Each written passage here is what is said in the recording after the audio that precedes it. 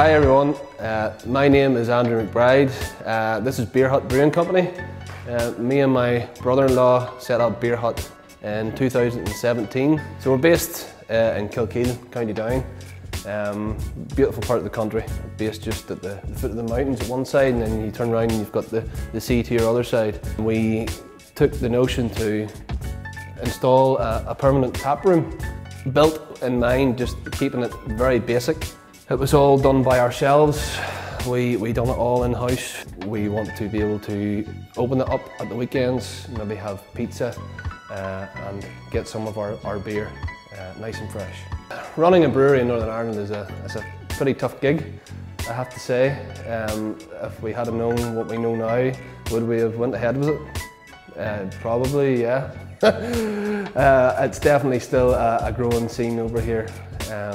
But it's definitely, the struggles are real, generally down to the liquor laws, the licensing laws, which we hope is going to be changing very, very soon.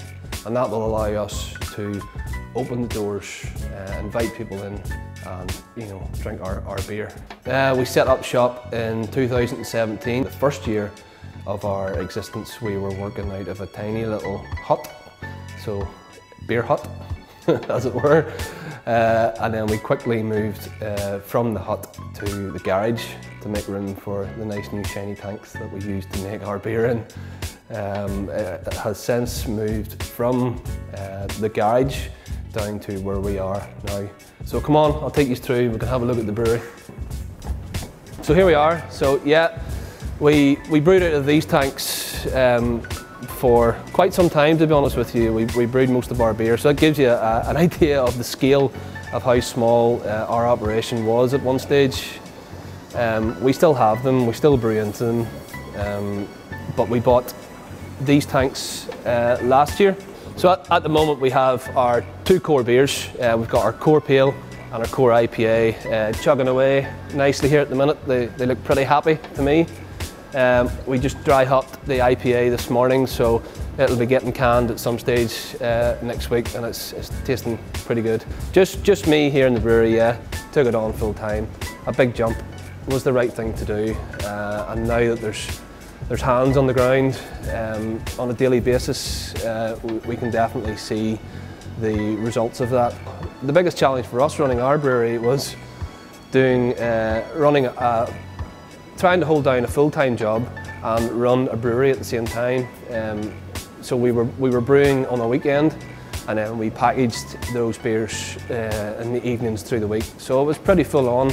We both had young families, and it's very, very difficult to balance the time between family life, holding down our jobs, and then getting in here and building a brand. We get amazing local support. We have a very loyal customer base in our area, and they always buy our beer, and they have done since the day and hour that we put the first bottle onto the shelf in the local off sales in Kilkeel Wine Market.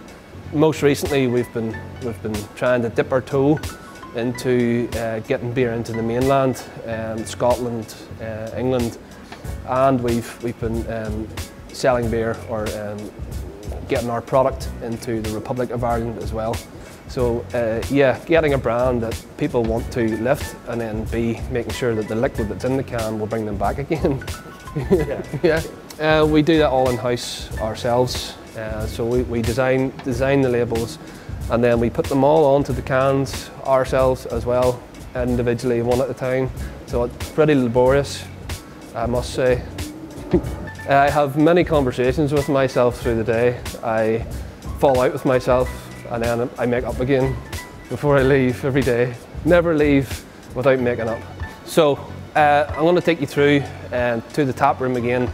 We'll set out a couple of beers that we're going to taste. So here we are, we're in the tap room today, folks. We're going to crack into one of these cans. We're going to look at our core IPA, which is one of three. We first introduced our core IPAs.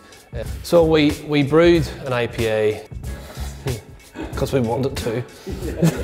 All right. So we wanted to have a trio of beers in our core range. We have a Pale Ale, the Session IPA and an IPA. This is probably one of my favourite out of the three, if I'm brutally honest. It has Mosaic, which is one of our favourite hops, as well as Citra.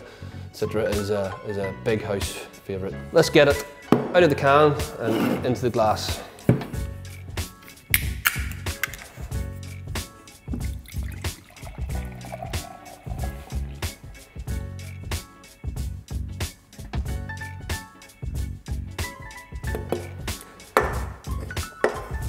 So our IPA, we kept the grain bill pretty simple. It's just extra pale malt with flaked oats. And we wanted to keep it simple, keep the grain bill simple to let the hops shine through.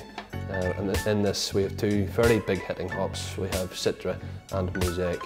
So we wanted to get an IPA into the core range that would be something that we would go and lift ourselves, if that makes sense. It's a go-to IPA. It's not too high in the ABV. It's 5.8% for an IPA. That's probably middle of the road to the low side. So it's an approachable IPA. It's not mad on bitterness. It would be more juice forward, which is what the Citra and Mosaic are bringing to the table, to be honest. So on the nose, yeah, you definitely get the citrus notes, which is obviously coming from the Citra, but also passion fruit and stone fruits as well. I get like a little bit of peach. Yeah, it's definitely on the bright and peachy side, in my opinion. So let's give it a little swirl, take a little taste. So it's medium bodied. It's easy drinking, and it's everything that it should be in an IPA. We chose to keep the bitterness low on this. Most of the IPAs that we brew in the brewery, most of the beer that we brew in the brewery, pale beers in particular, are low on bitterness. That's because we tend to favour the New England style of beers, which would be more juice forward. So we put less hops in the hot side, and we put the most of our hops on the cold side, which will be going in dry hop in the fermenter. And that's what gives the beer the delicate aroma and flavour, the citrus notes that's in the beer. But I picture myself on a hot day sitting by a barbecue flipping burgers. So that's our IPA. It's bold, it's fruity, it's punchy. It's everything that should be in an IPA. I hope you enjoy it. Thank you. Cheers everybody at home.